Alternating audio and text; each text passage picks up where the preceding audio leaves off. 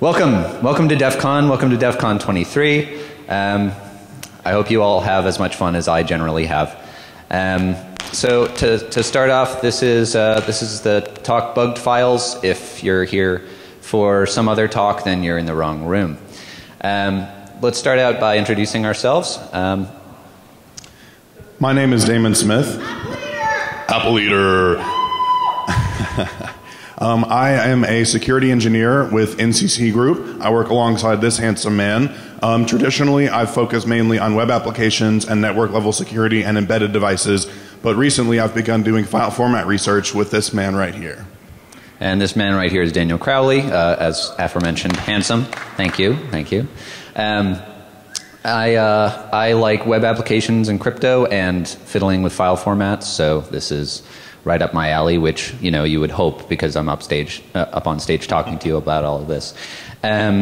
So yeah, just so you know, we're from Austin, Texas. Anybody?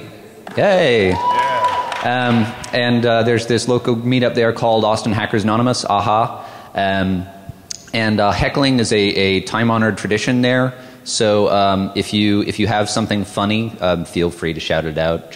But only if you're funny. If you're not funny, please just stay silent. So let's begin. So what is this talk about? This talk is about abusing features of file formats to make files that trigger outbound traffic when opened. And there are some caveats to this. We focused our research in particular directions because, if we were to stand up here and say, I can make an executable that calls out when you open it, well, yeah, okay, so. But so it's slightly more interesting things like that, document formats, media formats, that sort of thing. And this does not, the important thing to keep in mind here is that none of this is exploitation, well, it's sort of exploitation, but it's not exploiting any sort of bug, right? These are not mistakes so much as usual vulnerabilities are. We're talking about features in file formats, features in parsers that allow for this sort of thing to happen. All right, so why do you care? Why are you in this room? We have broken it down into three main reasons that this stuff is important. The first and most obvious is privacy. There are a lot of obvious privacy implications. There are also some more hidden privacy implications. We're going to go over each one of these points in detail during the talk, but just briefly, we're talking DRM, files that phone home as soon as you open them for tracking their use, data loss prevention, files that exist on a corporate network that as soon as they're opened outside of the corporate network, they phone home to let someone know that they've been breached, de-anonymization. Additionally, there's some real serious security implications to this that we're going to go over a bit more in depth later. We have files that as soon as you open them will send NTLM credentials to an attacker. Finally, as Dan mentioned, all of these things are features. They're not bugs. They're not buffer overflows. They're not going to be fixed on patch Tuesday. These are going to be around for years. They're going to keep working. So that's what makes these bugs different than your standard, buffer overflow type bugs. So we're going to start out with a little demonstration. I'm sure a lot of people, they heard like, ooh, credentials, credentials, let's see it. So we're going to show you two demonstrations now, one with RTF and one with SVG. Quick prayer to the demo gods, please. Did you bring the live chicken? Does anybody have a live chicken? I've got the ceremonial dagger, but okay, well, we'll just have to hope for the best.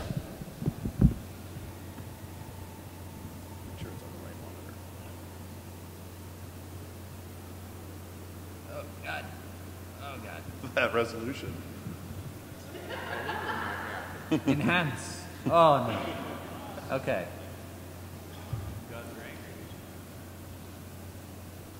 All right. So I guess I'll tell you what he's doing while he's doing it, since he can't hold his microphone and use his computer at the same time. It's a failing of mine, I know. I know. You see in front of you a standard Windows image. Windows 8.1, fully patched, fully up to date. Thank you, Seth. Nothing up my sleeve at all.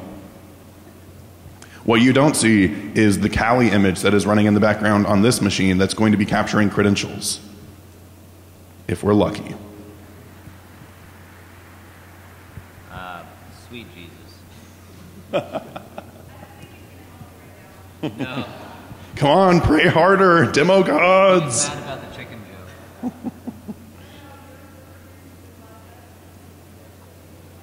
Oh, it's like Santa.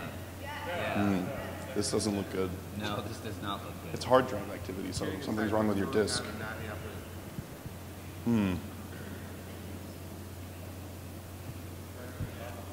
I guess this is the failure of putting demos at the beginning of your talk instead of the end.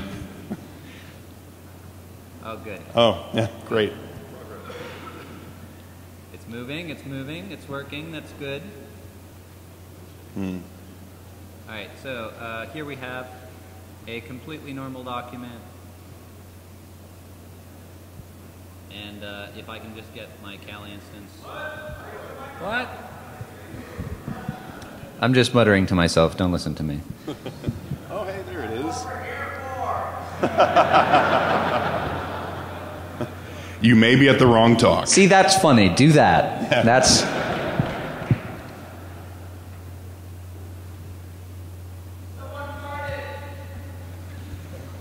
See, don't do that. That wasn't funny.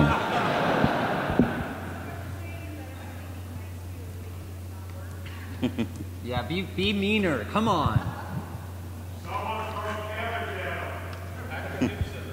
I'm trying.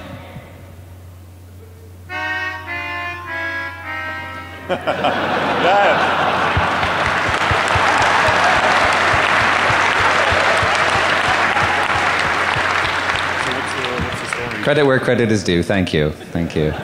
He's available for parties, bar mitzvahs, weddings. You gonna put my web URL? Put in your password. Yeah, working on it, pal. Oh no.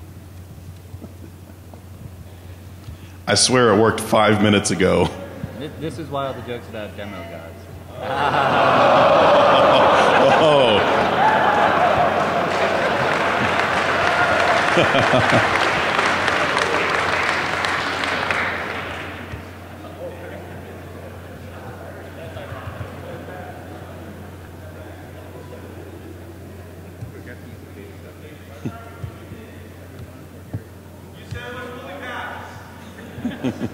Yeah. No virus protection. This is how we roll at DEF CON, am I right? Oh, this is not good. So, We are waiting to enter the password into the Kali Linux machine. I wish I'd chosen a less complex password. I really. All right, you know what? This is not going well. So let's try this towards the end. We will revisit the demos later. Back to the presentation.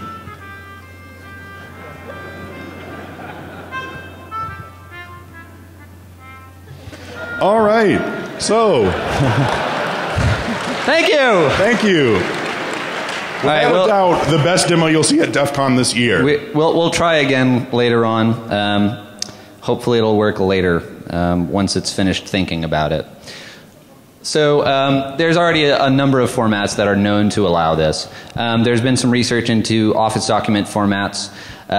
There's playlist files, there's shortcut files, and that's actually kind of an interesting vector because as soon as you open up a folder with one of these files in it, triggers this interaction. Interestingly, HTML, yeah, it's obvious that you can do remote references with this and call out. That's kind of the whole point. Yes, hypertext, not like calm, uncaffeinated text.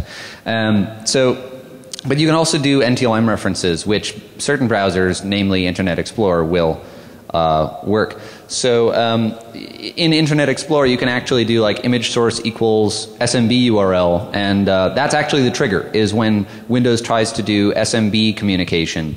If that SMB service asks for NTLM authentication, Windows will take your current cached credentials, so whoever you're currently logged in as, and attempt to do NTLM authentication using those credentials.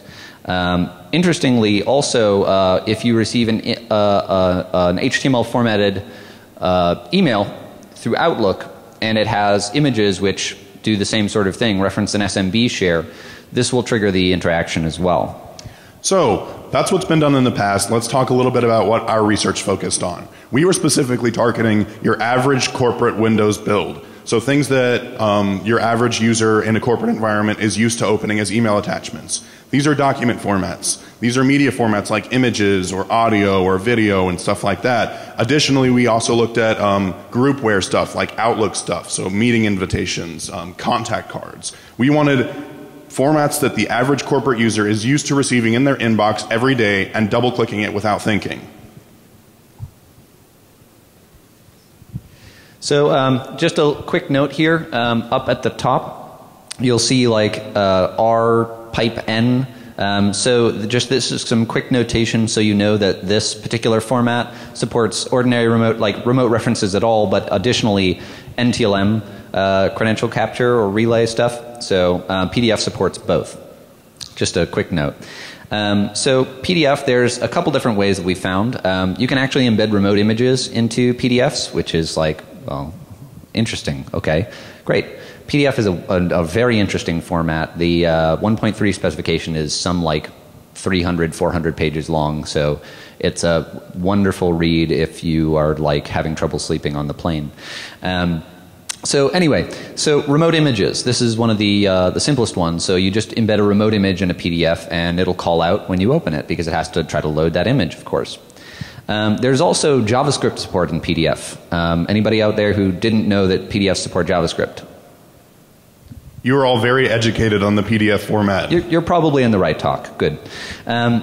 So you can pop open a media player using JavaScript with app media open player, and this supports SMB URLs. That's not technically UNC paths, and the same thing with get URL, which is another sort of PDF specific JavaScript function. One really funny thing, actually, Damon, I'll let you talk about the warning here. So it does issue a warning as soon as you embed one of these in one of these SMB URLs in your document. It says you're trying to connect to hostname attacker.com. Do you want to allow this? What's funny, if you're familiar with UNC, you might be familiar with long form UNC. Traditional UNC path is / hostname / sharename / file. Long form UNC is / question mark / hostname / sharename / file. I don't know why it exists, but it does. And as you can see from this cute little error message, it actually says this document is trying to connect to, do you want to allow this? So yes, it's still a warning message, and it's kind of funny that we can make it kind of an obscure and bizarre warning message, but yeah, I can't tell if this is more or less shady than like, would you like to connect to completely legitimate site.com? But you know, there you have it. So the next file format that we got a quick win on was the RTF format. This is one that you will hopefully see a demonstration of later in our talk. This slide would make much more sense if you had already seen the demonstration. But anyways, the technique that's used for RTF, you are allowed to embed links to remote documents in an RTF file. I don't know why that's the case, but it exists. So the cool thing about the RTF proof of concept that we cooked up is that it works in both Word and WordPad. So it doesn't matter if they have Office installed or not. If they open this RTF file, I'm going to get their NTLM credentials. Even more hilariously, it does issue a warning saying this document has links to remote content. Do you want to allow this? But the funny part, and the part that you'll hopefully see in our demo in a minute, is that it has already sent your credentials before it shows the warning. So, not the most useful warning in the world, but hey, what are you going to do? So there is an image format called SVG, Scalable Vector Graphics, and in contrast to traditional image formats where you have just you know, a bunch of data about the dimensions of the image and then the raw color data encoded into some format, SVG is actually a sort of a series of instructions for how to build the image. Kind of like how HTML is like a series of instructions for like what to put where.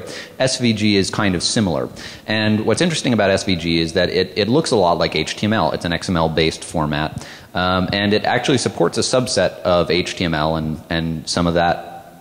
So you can actually have remote style sheets. So you can import a cascading style sheet from a remote location. And there's also support for JavaScript in SVGs, which is fucking hilarious as well. Your images have JavaScript in them. Welcome to the future. So SVG, you can use a UNC path, or rather a file URL, which basically is, when you're referencing a remote host, file path is for Windows is going to use SMB, right? So SVG, we can use that as well. So the next one's M3U, PLS, ASX, basically all of the playlist formats. The core goal of these formats is to have a list of media files that will be played in sequential order. So obviously these are going to be able to make remote references. What is perhaps less obvious and maybe not such a great idea is that they are allowed to reference UNC paths. I know for a fact that I've never had a playlist that needed a legitimate reference to a UNC path. I can't imagine why that's a feature, but it is. So you open our little playlist and we get your credentials. So that's kind of cool. It's worth mentioning at this point. Oh, so you have questions, sir? Well, yeah. Is this an argument then for doing two-factor authentication? Because if they don't have the physical, like the card, they can have your whatever, but they can't actually. So the question is two-factor authentication a reasonable mitigation against this? My response is that it's far too complicated. This is a much simpler problem. Yes, you should do two-factor authentication, 100%. Absolutely, you should do that. But this is a much lower level problem than that, right? It should not be the case that when you open a file format, it is allowed to send your credentials to a remote party. That should never happen. Especially without your interaction. No argument. Yeah. So it's worth mentioning at this point that the handling of UNC paths is sort of done. I'll get to you in just a moment, sir. I promise. It's done at a different level than you might imagine. So the parser that's working with an M3U or a PLS or something like that on Windows, it's expecting either a URL or a file path. Now. If you give it something that isn't a URL, it doesn't start with like http:/whatever, it's going to just say, hey, Windows, you handle this, right? So in many places where you're calling out to some file path, where you're consuming a file path and then pulling a file from the file system, Windows is actually handling this and goes, oh, this is a UNC path. I know what to do with this. So what enabled us to do a lot of these things, and this just kind of mentioning this at a random point, I know, but Windows is actually going to handle this and not the parser. So the fact that a lot of these support UNC paths is not so odd when you understand that. Now, we had a question. Yes. Is it dependent on what program, for example, PDF? Yeah. If I open a PDF with a non-Adobe product, for example, Apple's Preview, does it interact differently? That is an excellent question. The question is, other than the default parsers that we have shown, are other parsers also vulnerable? My answer is, we don't know. We didn't check. We did do some checks. We did look into it, but it wasn't our primary focus. Yeah. Our core focus was your stock corporate build, which is going to have Adobe Reader, and it's going to have probably Internet Explorer as the default browser, let's be honest. What I can tell you, sorry. Go ahead. What I can tell you is that for PDF specifically, we did look into that more than any other format. I can tell you that most PDF readers out there support only a small subset of the full PDF functionality because, as I mentioned, it's flippin' huge. Absolutely huge. Crazy things in there. Great. I mean, like we could do an entire talk just about PDF. And if you're interested in PDF and all its weirdnesses, I can recommend OMG WTF PDF. By Julia Wolf. Great talk. Huh? Keep going. So great talk if you want to look more into PDF. But Chrome's PDF reader, which is like, I think it's just pdf.js, which is like Firefox's, Mozilla's, like JavaScript-based PDF renderer. It doesn't support a wide range of things. So none of these techniques work on Firefox's built-in PDF reader, Chrome's built-in PDF reader, preview.app. It's pretty much just Adobe Reader and Adobe products that will like do the whole set of functionality. So these the techniques that we mentioned for PDF work on Adobe Reader, and that's what we've tested it on. So, good question. You take this one. Okay, so the next family of formats that we looked at is the ASF family of formats, which maybe you've never heard of. But some of the implementations of ASF include Windows Media Audio, Windows Media Video, or your classic ASF file. I know it may shock you, but your Windows Media Video file has the ability to fetch from a URL when you open it, which is incredibly bizarre. I can't imagine why this functionality exists. You play a video file, and it goes and retrieves information from a remote. It actually pops open your web browser to a remote URL. which is completely insane. And since the average corporate build, the default browser is going to be Internet Explorer, and Internet Explorer has the ability to fetch images from an SMB path. What this means is you open our video file and it sends us your NTLM credentials. The particular technique here is called URL and exit. Basically, you're allowed to embed scripts that are executed at a certain point in the video file. So for instance, 5 seconds into the video file, run this script. Traditionally, this is used for including closed captioning information in a video file. But with this URL and exit command, it opens a URL in the default browser and then stops playback of the media. So you can see how this might be applicable to a bunch of different things. And even if your default browser isn't IE, you know, if it pops open like riaa.org/iamapirate.html, you know, you can see where I'm going with this. But yeah, it's kind of odd. So MP3 is both a loss and a win. So MP3 by itself is a very simple format. You have like a fixed size block of data which defines like, here's what the next block of audio is going to need to be rendered like. And this is what allows for things like variable bit rate, because you can say, oh, this block I want this bit rate, and oh, this next block I want this other bit rate. So it's just block of metadata, audio data, block of metadata, block of audio data. There is an extension which is not actually part of MP3, but sort of de facto has become a part of the MP3 standard, which is ID3. It's a tagging format which is just sort of tacked onto MP3 in a modern context. So we looked into ID3, and there's some interesting stuff in there. There's a frame that says, hey, there's the frame that's supposed to go here is actually in this remote location. And then there's also the attached picture frame, which is like, you know, if you open up, you know, Windows Explorer and you see like various pictures of album art or whatever, when you look at an MP3, that's because there's an embedded picture in the MP3 file, in the ID3 tag. So that actually supports remote pictures as well. Unfortunately, with every player we tried, and we tried a lot of them, these features don't work. So one of the things we learned throughout this is that like what the RFC says and what the player the parser actually supports are two different things. We did find some interesting things while reading through the ID3 spec though. You might be wondering why there's a brightly colored fish as a picture for this slide. It doesn't really seem to make sense. Well, that's because you can tell in the APIC frame you can say what type of picture is actually being attached to the MP3 and the ID3 tag. And there's like a number that says like what kind of picture, and number 13 is a brightly colored fish. It's in the specification, people. I have don't no know. idea. Another fun fact, Primus is its own genre in ID3. So there you have it. So at least reading the RFC wasn't a complete waste, because I had a good laugh or two. Oh, come on. I mean, everybody knows, but come on, be nice. That's hateful. So yeah, but the fun thing is, if you take something like a WMA file and just rename it to an MP3, and Windows Media Player consumes it, it's like, oh, this is a WMA, but it's just named an MP3. Yeah, okay. You want me to pop up a URL? All right, sure, here you go. So, sort of a win, sort of a loss, you know. So the next one we looked at that is kind of obvious, actually, is torrent files.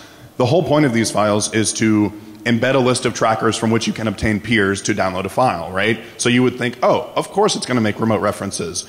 But what we found that's a little bit more interesting is, what are the implications of a torrent file that makes arbitrary remote requests? So we are in the process of creating the one torrent file to rule them all, which is basically one torrent file that has a list of every known cross-site request forgery vulnerability in your standard home router that will go through these URLs one after the other, trying to pop a shell on your router as soon as you open this torrent file. So even though it's kind of obvious that torrent files are meant to embed remote references, when you consider the implications like cross-site request forgery, they become much more interesting. This is not so bad though, because people don't generally open torrents and then just leave them running on their computer for hours or days. So I mean, it's not that bad, but yeah. We found an interesting thing as well. There's support for URL seeds, so you can have like an FTP server or an HTTP server to serve as an alternate seed in case the swarm is not like in case there's no peers or seeds active. But this is we weren't able to find any players that supported this, so that's unfortunate. Next we have the vCard format. So this is kind of like a contact card, a virtual contact card, where you send somebody the virtual equivalent of a business card, and then they have, you know, your a picture of you and your email address and your phone number and full name and all this wonderful stuff. One of the interesting things that's in there is a free busy URL. So it's a URL that your mail user agent can check, or rather your calendar user agent can check to see when is this person free or busy. And normally this is specified as an HTTP URL, but as it turns out, you can use a UNC path. So this does require specific actions. I would need, if you were to be exploited by me using this, you would need to receive my contact card, import it, and then try to like see when I'm free or busy, because that's when the interaction actually triggers. But you know, any of you who have done any social engineering, this is not necessarily a hard thing to do. Like, hey, you know, I need to have this meeting with you. Please, you know, find some availability, and you know, here's my contact card, whatever. So the next format we looked at is the ICAL format, ICS. This is the standard when you receive an email that says, I want to schedule a meeting with you. There's a decent chance that the attached file is actually an ICS file. This is another really sad instance of people not following the RFC. Through this research, we basically discovered the 3 essential steps to building a parser. Step 1, read the entire RFC. Step 2, forget everything you just read. Step 3, light the RFC on fire. Then write your parser however the hell you want. So, real talk. Reading the ICS file specification, we found some very interesting and very scary items that are included. You are allowed to set an alarm, as you're probably all familiar, when you set up a meeting. I want to be reminded 30 minutes before, I want to be reminded 2 days before, whatever. These alarms have certain actions attached to them. So 30 minutes before the meeting, I want an email to be sent to me. Or 30 minutes before the meeting, I want a little noise to play from my cell phone. Those are the different options that are available in the alarm category. One option that is actually kind of terrifying is called procedure, which means run this program with these command line arguments 30 minutes before the meeting. I don't know why that would ever have a legitimate use case. I don't know why that's in the format, but to put you all at ease, none of the calendar agents that we tested actually support that. So you're not going to have calendar agents opening programs 30 minutes before a meeting, nothing crazy like that. Yeah, I'm kind of sad, but I'm also kind of relieved. Like, at least it's not that broken. They got this one right. Yeah, well, you know, all right. But I'll tell you what, it's great for trolling, because you can define as many alarms as you want, and it's defined by the calendar invite itself. So if you want to say, like, yeah, let's have a meeting in 30 minutes, and every single minute from now until then pop up an alert and, you know, play an alarm sound, like, I haven't done that yet, but that's coming. So obviously there's a bunch of different ways that you could deliver these documents. Obviously via email. You could do this by you distribute these on some open file share. You might have, you know, let's say that you compromise some site that you know a target is going to be on. You might replace a document with a bugged version. The P2P distribution, that's pretty obvious vector for this sort of thing. And then we have honeypot. So this is one of the more interesting things we thought of as uses for this. So let's say that you wanted to see if somebody had gotten into your company's trove of, you know, documents. You might bug one of them, like put a bugged file in there, like, you know, something juicy like salaries 2016.pdf or some such, and then, you know, but that file has no legitimate usage. That doesn't actually contain anything, but when somebody, you know, opens it, they're not supposed to do that, and you get a notification about that. So that's actually kind of an interesting, you know, blue teamy sort of use for this. Yeah, like a honey document. All right, so we've talked a little bit about what we're able to do. Now let's talk a little bit about how we think this could be applied. One of the more worrying potential uses for this is a dystopian future DRM that every time you open this document, it calls home. This is a little bit more troubling than your standard DRM, which is their only purpose is to prevent you from playing or viewing a document when you don't have a legitimate need for it. This goes beyond deterrence into identification. Not only do they prevent you from opening the file, but they know who you are. They know that you tried to open it. So this is kind of scary stuff. And this is You're able to do this today. Nothing is stopping this from happening today.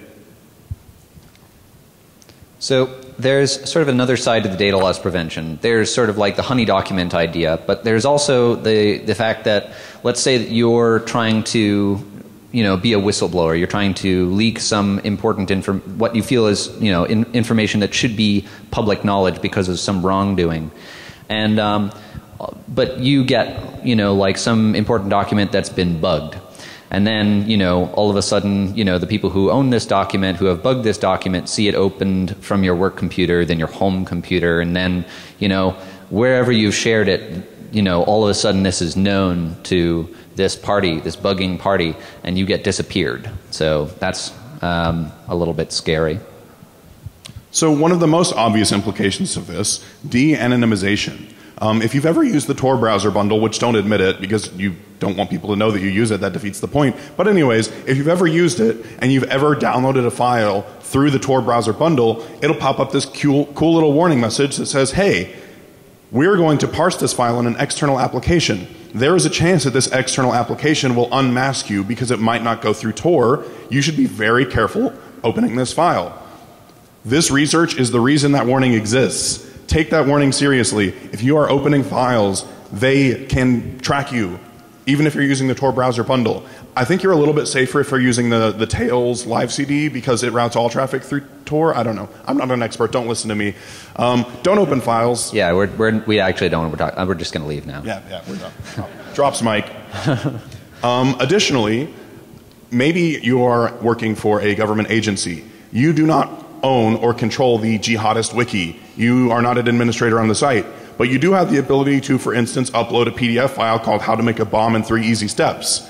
And then everyone that opens that file, you know this person is interested in making a bomb in 3 easy steps. So you've de-anonymized that person.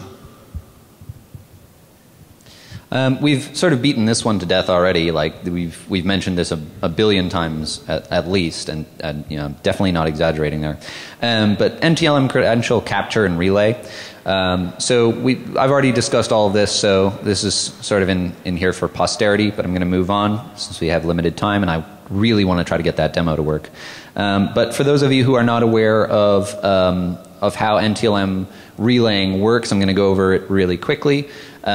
So there's obviously the fact that if I get your NTLM hash, I can crack it, but what if you have a strong password?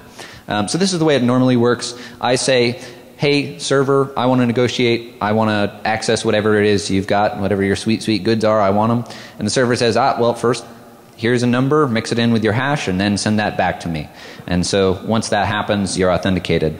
But if you can get somebody to try to authenticate to you, there's actually no like authentication. I mean, there's client authentication, but there's no server authentication. Like there's nothing about the communication that ties the communication to a particular server just to the client, right? The server doesn't have to authenticate itself. So if I get a connection from you, I then pass that along to the server and pass the information back and forth, and I never have to learn the password. I just have to get you to go through the steps and give me access, at which point I tell you, sorry, no, that didn't work, would you like to try again? And then I pass it to a different server. So if I can get you to try to authenticate to me via NTLM, I can authenticate to anybody that takes those credentials, and actually multiple parties. So that's fun. So something we've already discussed a little bit, but it's worth talking about in further detail, cross-site request forgery. A lot of people are opening these documents from a privileged network position. They're inside your corporate firewall, or they're on your home network, or whatever. This means that the person who crafted the document is able to access these resources in a limited way. For instance, they could browse to your router / shutdown.html or whatever. They will have the ability to send a cross-site request forgery attack from a privileged network position to a vulnerable device, as I discussed with the torrent file. Sometimes, as we discussed earlier, the format, the parser that will initiate this outbound traffic will actually pop open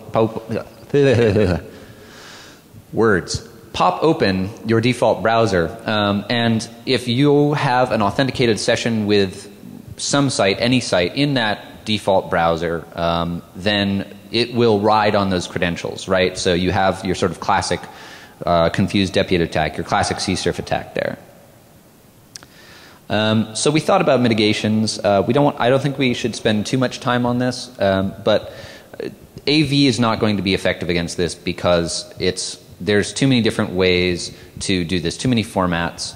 And there's a possibility of false positives. You know, it is a legitimate functionality to have remote images in PDFs. How legitimate?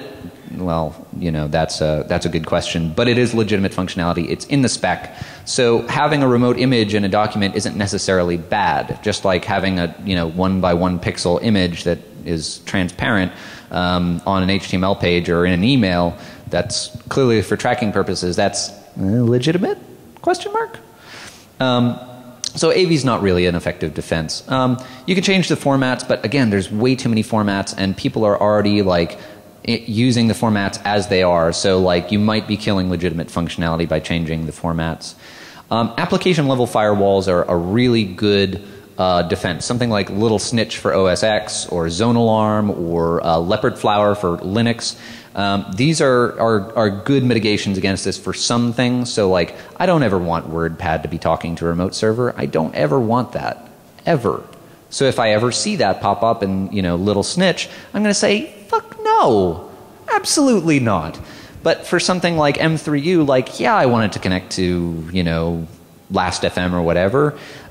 So it's not a perfect solution. So a few other mitigations that we considered. Warnings. This is the classic panacea for the information security community. More warnings. So yes, you could have more warnings. We do want to see more parsers that warn their users, hey, this document is about to do something that's kind of sketchy. This document is about to send tracking information to a remote party. But as we all in this room are probably aware, every user clicks OK on every warning box ever. It doesn't matter what it says. Like, you can have a warning box that says, opening this file will set your house on fire, and they will still click OK. This is fine. That's why it's not a great mitigation. Additionally, we could do something that actually hooks the lower level networking libraries. If you've ever used proxy chains, it's a pretty cool little tool. It routes all traffic from an application through a proxy by hooking low level networking libraries. Unfortunately, this isn't perfect either. First off, it's very difficult to set it up. Like, it's kind of annoying. Additionally, it doesn't work on every application. For instance, I think Chrome does not allow the use of proxy chains because it prevents use of the LD preload command, which is how proxy chains works, on Linux at least. Additionally, egress filtering. This is something that you should all be doing already. You should all be blocking, for instance, NTLM or SMB traffic at your corporate perimeter. If you're not doing that, you're behind the times. You need to catch up. But even egress filtering is not perfect because, yes, you may be able to block SMB traffic, but you can't block HTTP traffic. Like, everyone allows port 80 through every firewall ever, so it's still not a perfect solution. So this is normally the point where we'd take questions, but I'm going to hope beyond hope that this demo will work now. So, demo gods. So please be with us now. Let's give this a shot. See if we can get this to work now. I guess I can take questions while he's setting up the demo. So we'll do that to save time. Any questions? Yes.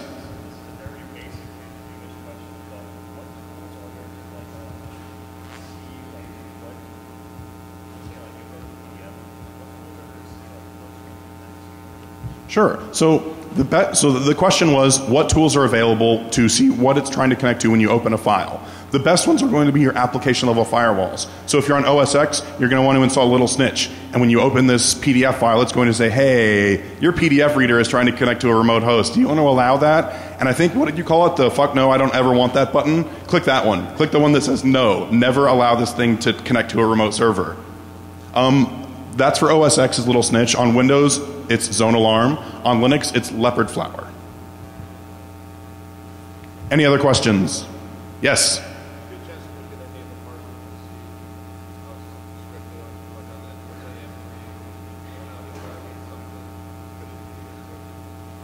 Sorry, could it be a script? Could it be a script, something that would execute? Oh, so the question is, do any of the parsers support fetching something that might be a script or executable code and executing them? Sort of would be my answer. Not directly, but keeping in mind that, for instance, what we the stuff that we saw for the Windows Media video files, it opens your default browser and goes to a web page. So it's not directly executing code, but it's it's common knowledge on how to exploit Internet Explorer to get code execution. That happens regularly. So, you know, you send you give a video file that embeds a link to your, you know, your Metasploit browser autopwn or whatever it's called these days. So it's not directly executing code. We didn't find anything that could do that, but there are paths to code execution. Any other questions? You over there. Did we look at parsers for mobile platforms was the question. Unfortunately, we did not research mobile platforms. There's a good chance that a lot of these techniques are going to work on a mobile platform. For instance, if you're using Adobe Reader on your mobile, there's a good chance that the stuff that we found for PDFs is still going to work. Additionally, it's very common that mobile versions of software are at least a few versions behind their desktop counterparts. So the version of Adobe Reader that you have on your mobile might be out of date, and it might not even show the same warnings that your desktop client does. Any other questions? Yes?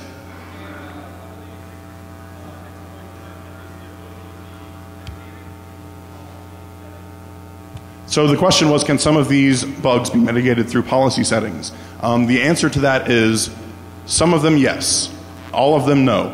So I'm not exactly sure which ones can. I'm pretty sure that the Windows Media Video, Windows Media Audio stuff can be affected by group policy, but don't quote me on that. So in general, no. Group policy is not an effective mitigation. That would be my answer. Any other questions? Yes?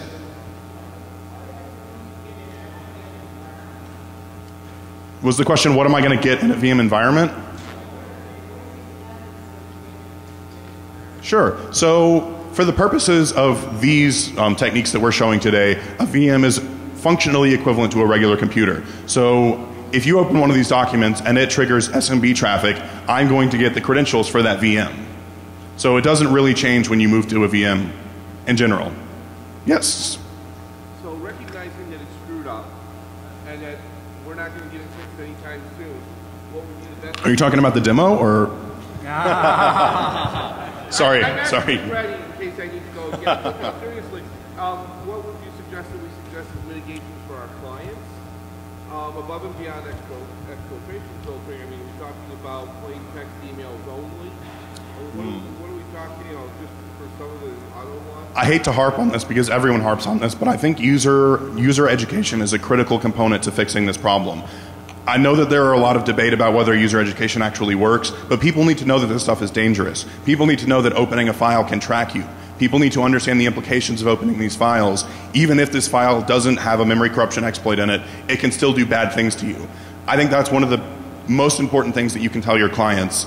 User education, they need to understand that this stuff is dangerous and that this stuff is out there. We can make them too paranoid, but what do we do with them in real life? Does anyone open any file? Yes. Everyone opens every file ever. So technical mitigations beyond user education. You already mentioned egress filtering, which I think is one of the best that you can apply to corporate-wide mitigation. But even that, obviously, it isn't perfect. Yikes. Application-level firewalls. I think that's the best answer I can give, and that's not a very good one. I'm sorry. Any other questions? Yes.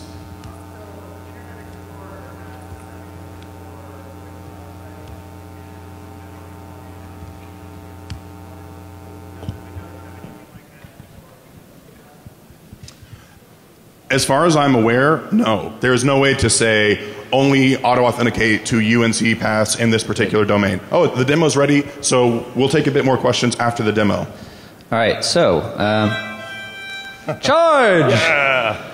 So we've got an RTF file here. I'm just going to open that real quick, and so we've got this warning. Hey, this document contains links to other files. Do you want to update? No, we don't want to do that. That sounds sketchy. But if I pull this over here, you can see that I've already captured the hashes. So that's it's like fun. Closing the gate after the horse has left the barn. Am I right? So that, oh no, I don't think I want to do that actually. Let me not do that. So let's go ahead and close this, and then I'm going to open this. Let me just clear my nothing up my sleeve here. I'm just going to clear the thing so you can see I've got this cleared. I've got this cleared. And I'm going to go ahead and open up this SVG. And you can see it doesn't show anything, although we could make it show something. And again, we have captured hashes.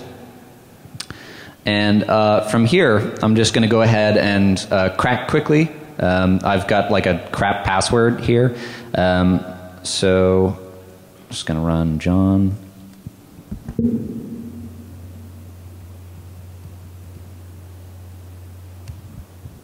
So just run it through John quickly and made it a really easy password so it would crack instantly and you don't have to wait a long time, but that's a bit too late for that now. Sorry about the wait. The username is throwaway and the password is also throwaway in case that it wasn't obvious. Right.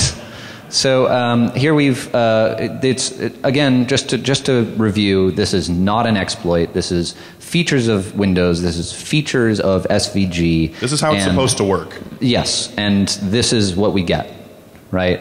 So just by opening an image file, a video file, a document, and this is like we don't even have Office installed in this. This worked in WordPad, right? So all of a sudden this happened, right? So thank you for waiting patiently for the demo to work. I'm glad it finally did. We finally did it. Thank you. Thank you very much.